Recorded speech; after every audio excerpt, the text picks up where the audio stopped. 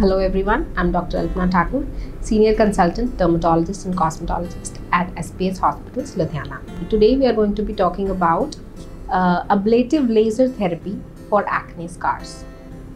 Fractional laser, जिससे कि हम acne scars treat करते हैं, it can also be used to treat fine line, wrinkles, dull skin, open pores.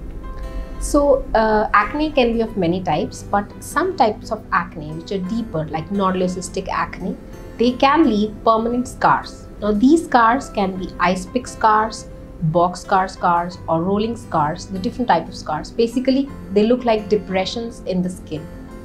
So generally the treatment of acne is easier. We give medication to apply and give medication to take, but the treatment of scars requires some kind of intervention. Now that intervention we have to go into the skin to heal the skin so that the scars fill up. The best and the easiest way to do this is a carbon dioxide ablative laser therapy. So in this, what we do, first of all, we anesthetize the patient's skin. It's just a topical cream, amla cream. We put it on the face of the patient and leave it for around 40 to 50 minutes.